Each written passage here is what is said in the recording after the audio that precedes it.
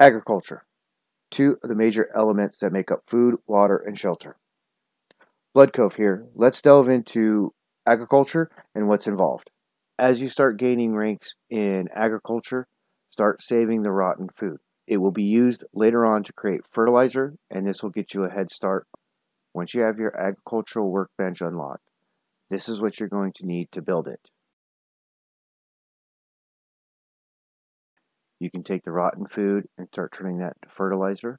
You can take uncanned food that is about to spoil or go bad and turn that into seeds for your cultivation box and hydroponics box. Now, those plant fibers you've been collecting by the dozens, you now have a use for them. Slap them in your workbench and start turning them into feed. They'll be used to feed your animals. We'll get more into that under the breeding pen. On the topic of seeds, this picture is two spots where you're going to find lots of seeds. This next location has buildings with bags, which are good on seeds as well. You can also find them in buildings scattered throughout the map that look like actual farm buildings. Your cultivation box is going to be the next thing you're going to want to get going. That's where you grow your plants. As you can see, what's required, plus you need at least some water, fertilizer, and seeds to get it going.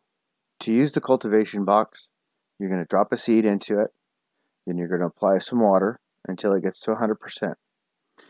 Next, you can either take fertilizer or animal waste if you have your animal pen with pigs running. Put that in. You're going to want to keep monitoring the cultivation box and its growth to keep water and fertilizer as high as possible. Inside the greenhouse, it will read 100% during the day. Each plant takes 15 days to grow. My suggestion, if you're going to be trying to live off the plants, plant them in succession. Plant a couple plants each day so that as they grow and grow into fruitation, then you can go ahead and start picking them in order. Let's move on to the hydroponics box, which is very similar to the cultivation box. As you can see, it does require a little bit more to build.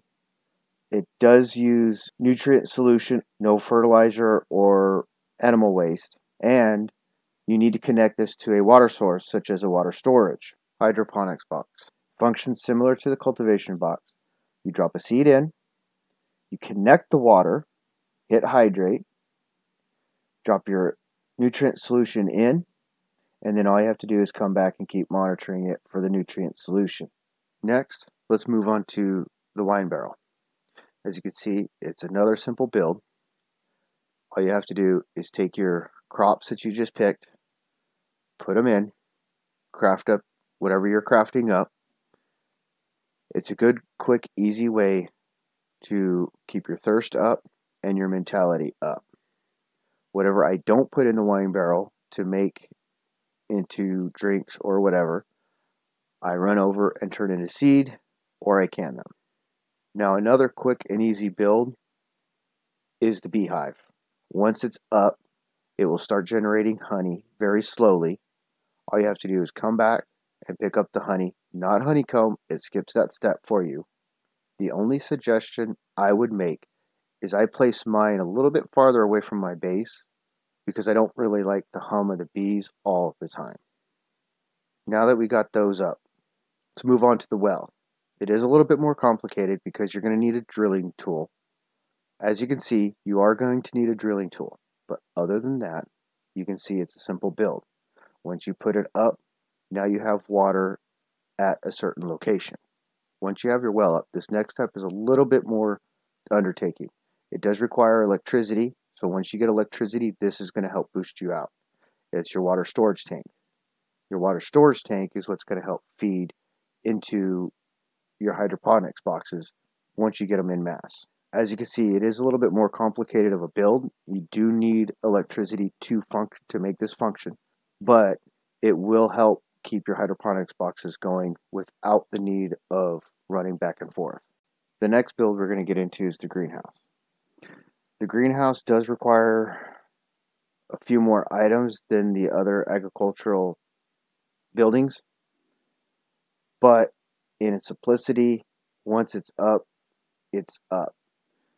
You do need to put it on a 2x3 foundation. I did get it to go green on the ground, but only for 1 pixel. Now, once you get your greenhouse up, along the back wall between the 2 side doors, you can put 1 whole row there. You do need to keep a space for you to walk in between the rows as you build the inside of your greenhouse.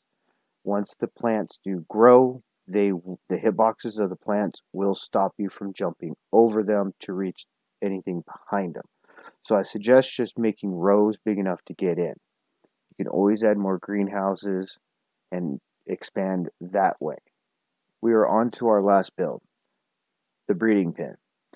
It is not a difficult construction in terms of materials versus the greenhouse, but in the complexity of its running, I believe it's the most complicated out of all the agricultural buildings out there. So once you have your breeding pen up, you're going to want to visit 2 merchants. Here's the picture of the first one. It's over by the starting area, and the other one is a little bit far off. Once you get your animals, go ahead and put them in. Their status will automatically, as a baby, be 0.0. Their status will go up 0.1 per day in game. So in 10 days in game, they'll be adults at 1.0, after which they will climb 0.2 per day as they go up. If you wish to use the animals to reproduce, such as pigs for the animal waste, you will need 1 male and 1 female. The females are pigs, sheep, and chickens.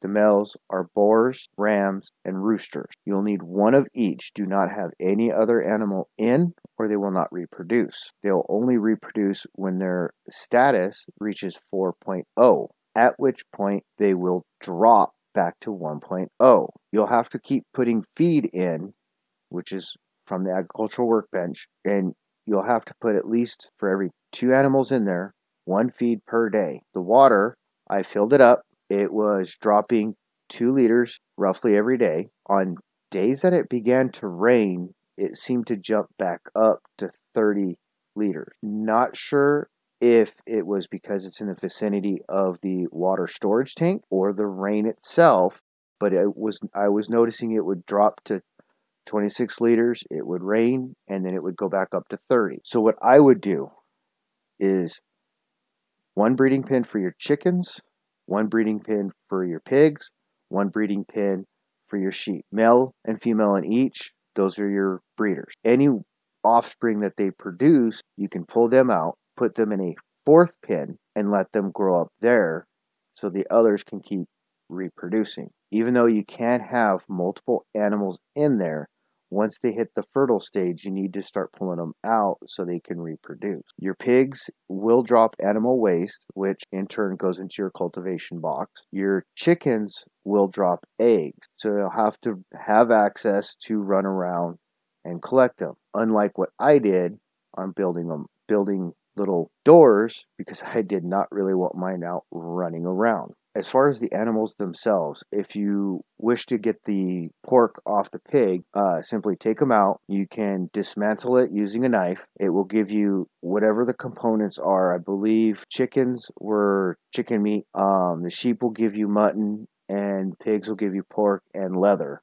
In this episode, we've gone through all the agricultural buildings that you can produce, their functions, and their uses. I hope this video helped you out. If it did, hit the like, subscribe button. Really helps me out. If there's a video you'd like for me to do, post it in the comments. Until next time, catch you later.